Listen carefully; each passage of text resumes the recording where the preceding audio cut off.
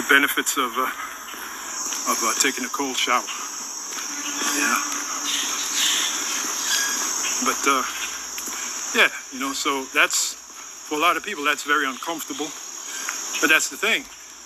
We're living in a time where you got to get used to, you got to get comfortable with getting uncomfortable. All right, you got to get comfortable with getting uncomfortable. Because we're living in the times that are approaching, man. You never know, man. So you might as well right now start getting uncomfortable, or get comfortable with the uncomfortable. That means taking a cold shower. What if you have no heat and you're forced to take a shower? See, if you've been practicing, when the time comes for you to take a cold shower, it'll be nothing to you. You'll just say, this is nothing. Boom, you know? Another thing, walking great distances, long distances, right? What if you stranded, you can't get back home? Now you gotta walk. Can you imagine a person that's just been super comfortable all their life? It'd be very hard for them to do. So we're in a time where we gotta practice these basics. You know, because in the ancient world, this was nothing. In the ancient world, we took cold showers. There's no such thing as a nice warm shower. In the ancient world, we walked long distances. These things were normal, natural. So that's the message from me to you. We got to get back to the natural things, you know? Yeah. Because this society is about to plummet, man.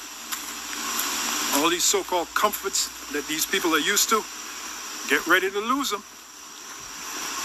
Get ready to lose them, these comforts.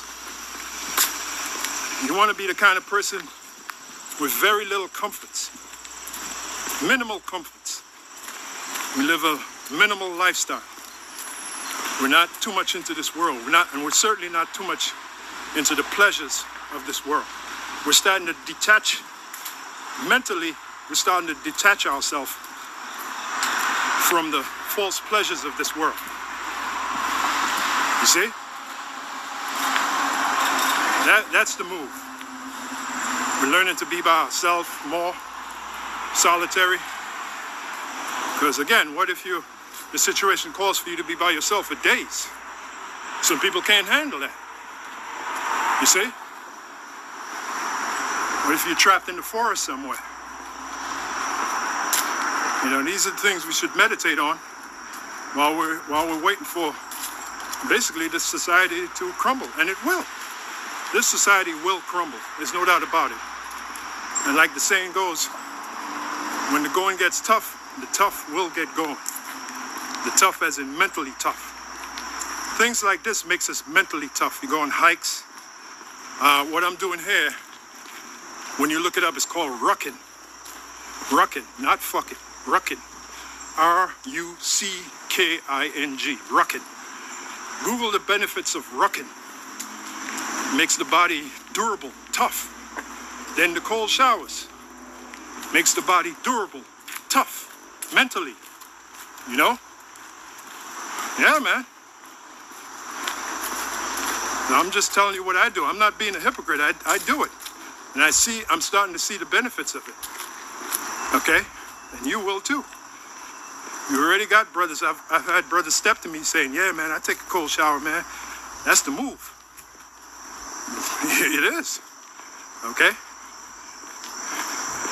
Even Elder Pastor, he said, yeah, it builds your testosterone.